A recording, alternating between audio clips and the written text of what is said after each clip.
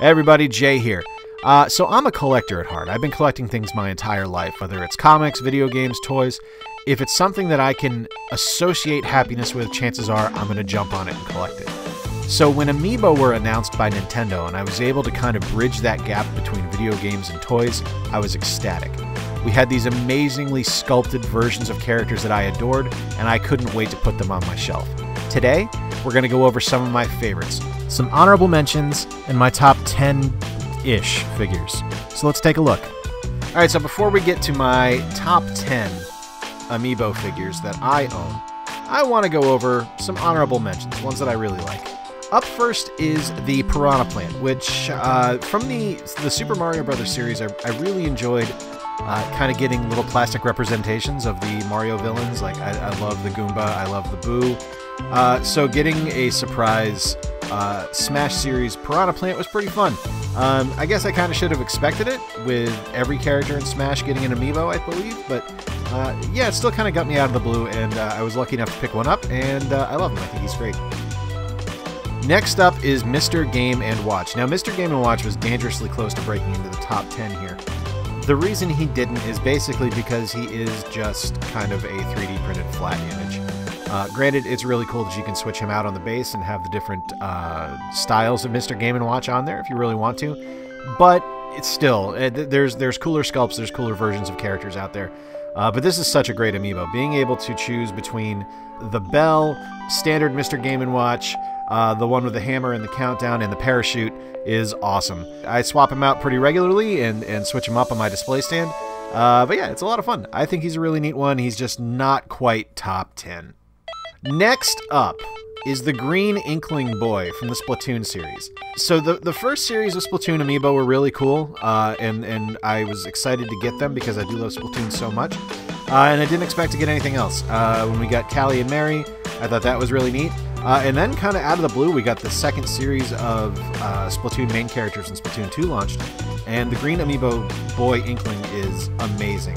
I really like the use of the glossy paint on his hair, as well as the ink splat that's on the base.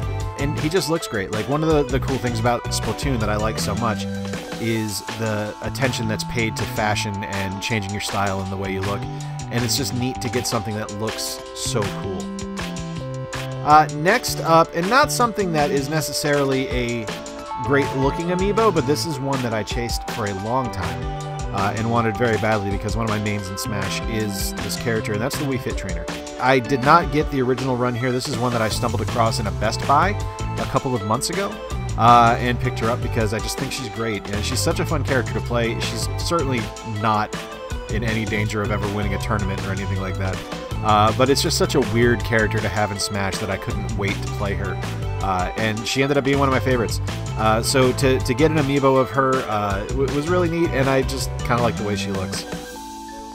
Now, this one might be curious as to why this is on the list, but Meredith, Victor, and I are all very big Animal Crossing fans.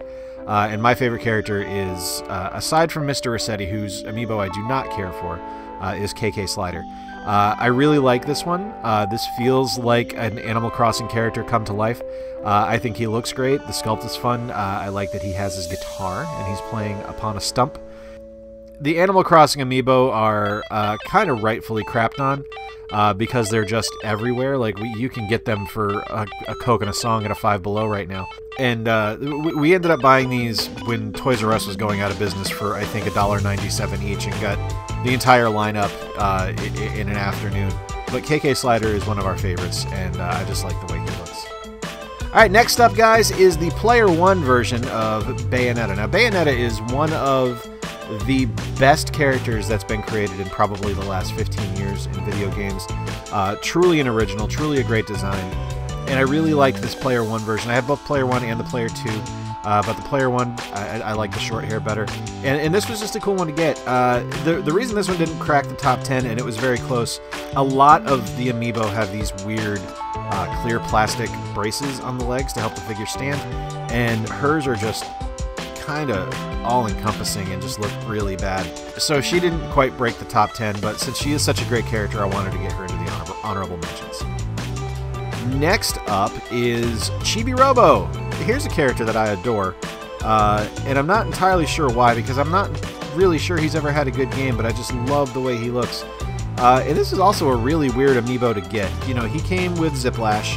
You know, it was neat to get him because I like that Nintendo was kind of putting some love into the Chibi-Robo character, but yeah, that's the last we've kind of seen of him. I'm pretty sure he's an assist trophy or a spirit in Smash Ultimate, but yeah, he's one of those forgotten Nintendo characters. So I was excited to get him. I was excited to be able to find him, and I think he looks great. Like if you've ever played Chibi-Robo, you know, hey, that's Chibi-Robo. That's exactly what he looks like.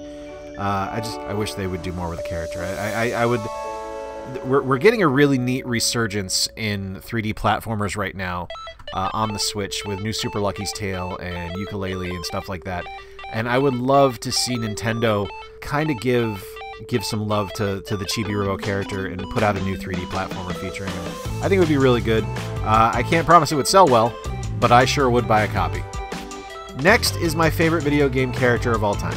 But much like Bayonetta, the reason he's not in there is because of this gigantic kind of opaque stand. But this is Mega Man.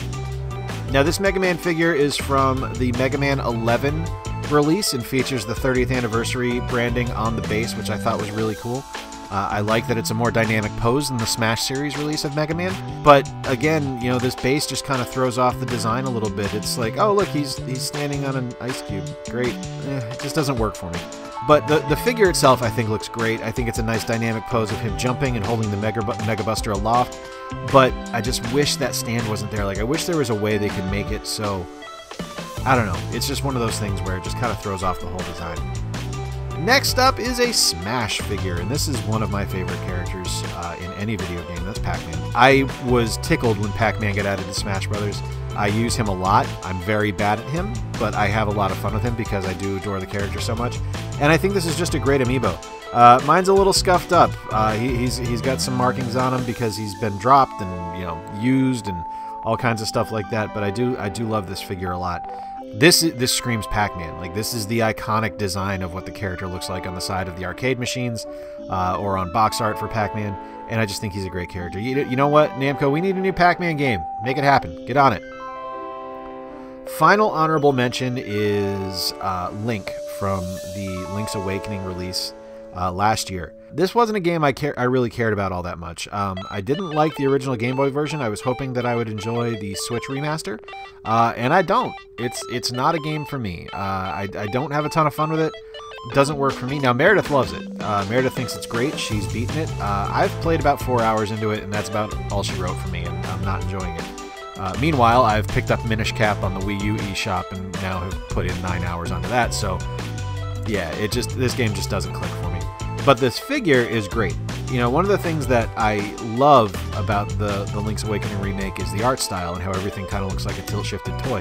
And this figure is no different. You know, using kind of the same techniques that they used on the Splatoon Green Inkling Boy, using the glossy paint on the figure to make him look like he is a toy, like he is obviously because, you know, he used his piece of plastic, but that's okay. He looked like he stepped right out of the game, and it's just a wonderful, wonderful figure to have. We're gonna transition into the top 10 now. I do have to be honest with you guys here. Straight up, my top 10 has 11 figures in it, but you'll understand why once we get there.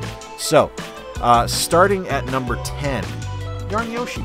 I love the Yarn Yoshi figures. I'm not a huge fan of the Yoshi games, but Crafted World and Woolly World just had such a unique and gorgeous appearance that I couldn't help but be charmed by these yarny gents. We have all of the single release Yoshis as well as Poochie. We were never able to find the Mega Yarn Yoshi, but that's okay because we certainly don't need one. But these guys are great, and they actually end up being Christmas ornaments every year for us. They've got a nice little hook on the top where you can attach a Christmas ornament hook, and they end up on the tree. Next up from the Smash series is Chrom. Big Fire Emblem fan. Really like the appearance of the characters. You know, it's just one of those things that I personally enjoy. I don't mind there being a ton of Fire Emblem characters in Smash. And I really like this figure. I think this is probably the most dynamic looking Fire Emblem figure that they've released so far. At least of the ones I own. There's probably some more that look a little bit better, but I don't own them, so I can't comment on them. But I think Chrom looks great. The billowing cape, the sword, you know, I like the tattoo work on his arm, and the sculpt of the muscles looks really good too. So really nice touch here. Next is the Super Mario Brothers series Wario figure. Now, this thing is a hunk of plastic. This is like the old LJN wrestling figures. This is a kill your brother toy. This is one that you could whack someone in the head with and probably cause a concussion. Now, I own both Wario figures. I've got the one from Smash and the one from Super Mario Brothers. And as much as I like the one from Smash, when I think of Wario, I don't think of his appearance from WarioWare. I think of his appearance from the Wario World games in the yellow and purple. And this one is just so great. Like, he's got so much attitude, and he looks ridiculous. And I love his little fat gut. So yeah, Wario makes the cut for my top 10. Super happy he's here. Next up is Rob, your favorite robot operating buddy. Now, I gotta be honest, if I had the Famicom colored one, that one would make the cut, but I only have the NES colored one, but that's okay because he's still awesome. He was such a great character to see added to Smash, and such a weird character to see added to Smash that I was just ecstatic to get him. I think his figure looks great. It's got a good sculpt. It's a nice dynamic appearance. It looks like he's actually doing something and not just kind of posing for the camera. Yeah, he's a great character and he's a great figure. Next is Shovel Knight. And I gotta be honest, this you might see some images here as well of Spectre Knight, Plague Knight, and King Knight, because I have those as well, but I can't find them for some reason. They got purchased right before Christmas and got shuffled off into a box somewhere, and I'm not sure where they're at. So spiritually, they would be on this list too, and it'd actually be 15 characters in my top 10, but whatever. Shovel Knight himself is awesome.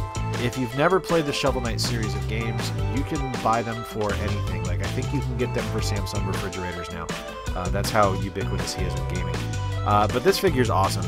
I love the Shovel Knight games. I have been a supporter of theirs for years now, and I was so excited when it was announced that Shovel Knight was going to get an Amiibo because, foolishly, I thought that would mean he would be a playable character in Smash, and I've still got my fingers crossed for DLC Pack 2, but we'll see.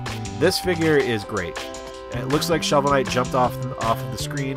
He is holding his shovel blade. He's just awesome. And the other figures from the Shovel Knight series look great as well. They all kind of have an interesting paint scheme where everything looks a little bit muted, like you would expect them to be a little more vibrant, but when you compare them to the way they look in the games, it's like spot on. Starting the top 5 now, guys. Next up, we have Simon Belmont from the Smash Brothers series.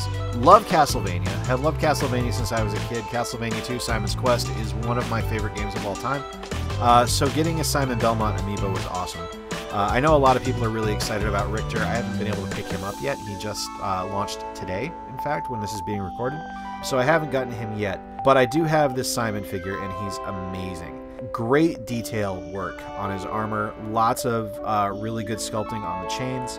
Loses a few points. He probably would have been higher in the top 10 if he didn't have the gigantic opaque braces on his ankles, but, you know, beggars and choosers. He is an awesome figure and a great Amiibo. Number 4. Man, I really want to make this one my number 1, but I can't do it just because the top 3 is so good. But this is my Smash main. These are the Ice Climbers. The Ice Climbers have been my Smash characters since Jump, so when they skipped a release and weren't in the previous version of Smash Brothers, I was sad, I'm not going to lie. But, you know, it was good because it got me to play more characters. But having them back in Ultimate made me so happy, and to get Amiibo of them, and, you know, Nana and Popo just look so good. You know, a lot of people think the Ice Climbers are cheap, and they are. And when you're bad at Smash like I am, you need every advantage you can get. So the Ice Climbers were indeed my advantage. I love these guys. I love this figure. And just they look amazing. Now the top 3 is hard because the top 3 could probably shift at any given time. But of the ones I own, as of right now, these are my top 3. Number 3 is the Squishy Metroid Amiibo from the Samus and Metroid 2 pack. Now this one came out when Metroid 2 Samus's Return was released for the DS. And as someone who had never played the game, I was excited because, hey, Metroid's a great series, and I'm always happy to get more Metroid stuff. But when they kind of announced these crazy-looking Amiibo, it was really exciting because I wanted to have them on my shelf. Opening these guys was awesome. Samus looks great, but the Metroid is where the money's at. The plastic shell around the actual brain pan of the Metroid is squishy, as you can see here. It depresses when you touch it. It's a little bit, I don't want to say gooey because it's not like it's slimy or anything like that, but it's got a different hand feel than anything else on the Amiibo, so your mind is thinking, oh, it's so gross, it's so gooey, but it's not. This guy is awesome. I love this Amiibo, I love the Metroid series, and that's just such a great one. Number 2 is the Guardian from Breath of the Wild. And I gotta be honest with you, when I first started making this, or when I first had the idea for this video, it was kind of in my head that this was going to be the number 1, and it was close up until I was overlooking all of the Amiibo I have. But this one is so close and so cool to being top of the list. Having posable arms that have wires in them so you can actually bend them and move them around is so neat. It just feels like the character in Breath of the Wild. So we typically have him holding a D20, which is a little bit weird, but that's okay. He's an awesome figure. He's kind of difficult to find now. He was very difficult to find when he first launched, and I happened to get lucky at Walmart at about 3 o'clock in the morning when I couldn't sleep one night. But yeah, he's great. There is, depending on how you want to count this, there so far is either, and depending on if I get those Shovel Knight Amiibo in here, those are either the top 10 figures so far, featuring 13 characters or 9 characters. But here's our number 1. This one, when you stop and look at the sculpts, and you stop and look at the design work of these characters, and just how amazing the paintwork is, and how great the character design is, and how much attitude they show, and how much they feel like they jumped off of the screen in Splatoon 2, I couldn't not choose Pearl and Marina as my number 1 Amiibo figures. These guys are really hard to find. I got very lucky that I happened to be at GameStop when these got announced, so I was able to pre-order them, and I was able to pick them up. But these figures just look great. The sculpting is beautiful, just some amazing faded paintwork that almost makes it look like ombre hair on their tentacles. The paint, again, kind of like the other Splatoon figure that I showed earlier, as well as the Link, has a more glossy finish on it, so their tentacles and their paint splats are a little bit more glossy than the rest of their bodies. And other than that, you've got great paintwork and great sculpting on the rest of their characters. These are quality Amiibo. These are fantastic pieces. And yeah, I love them. Alright guys, there you have it. So that is my top 10 Amiibo figures list, as well as some honorable mentions. But that leads me to wonder, what is your number 1 Amiibo that is in your collection, and what's number 1 on your wish list? What's the figure you are dying to pick up? I know for a lot of folks it's the Japanese import Monster Hunter figures. They don't do it for me. Box Boy is definitely my number 1, as weird as that may sound. But please do let us know below what you liked. If you enjoyed the video, give it a thumbs up. If you didn't, give it a thumbs down and tell us what we can do better. If you've watched for this long and you like the nonsense that we bring to you, do consider subscribing, because it does help us out. And until next time, guys, do more of what you love, play more games,